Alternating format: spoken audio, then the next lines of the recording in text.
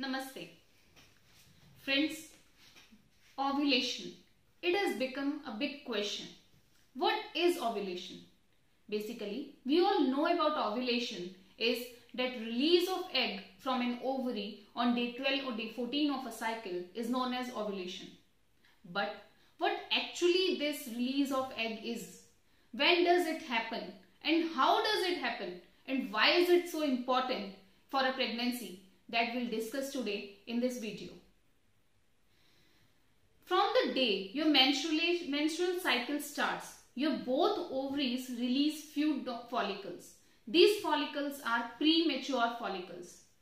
Up to the day 7 of your cycle, these follicles grow, and there is an intermittent fight between these follicles that the survival of the fittest will be there.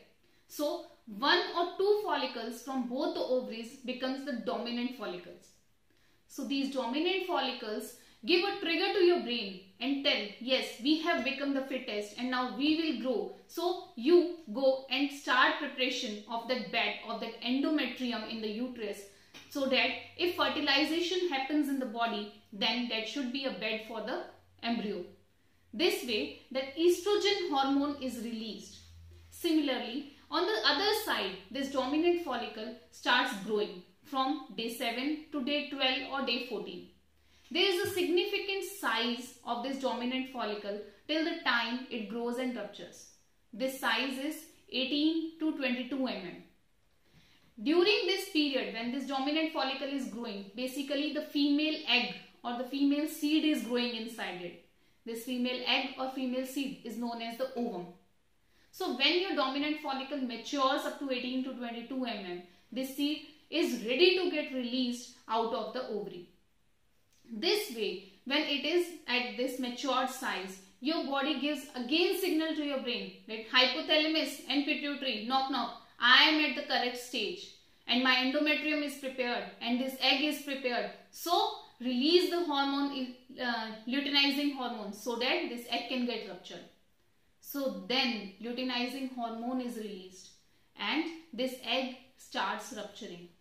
The moment this egg ruptures, there are tubes in our reproductive system which are attached to the uterus. These tubes have fimbrias. These fimbrias open around your ovary. So suppose this is your ovary and egg is releasing from the ovary. Then these fimbrias capture those eggs which are released from the dominant follicles, and that egg travels in your tubes with the help of the cilia. Now your egg has released. So this process is called ovulation. And what will happen to this egg now? So this egg is there in your tube, and now if you are making relation with your partner, then male sperm will travel in the uterus, and then with the help of uterus, through the passage, it will go to the tubes where that ova is waiting for the sperm. So that lies with the ovum, and fertilization will happen and an embryo will be formed. So what will happen to that bed? This embryo will grow and then it will go and adhere to the endometrium, and then pregnancy is positive. What if it doesn't fertilize? Then we have our menstrual cycle. So this is the structure of ovulation and our menstrual cycle. That's why it's very important to know our exact ovulation days so that chances of our pregnancy can be increased. Dear friends, I hope I have given you exact answers about what ovulation is. Still, if you are having any queries, you can direct message me or leave your comments in the comment box. We'll try to help you at our best level. Any queries related to infertility or ovulation or egg related issues, you can always contact us at Asha Ayurveda. Our contact number is 9811777370. Thank you.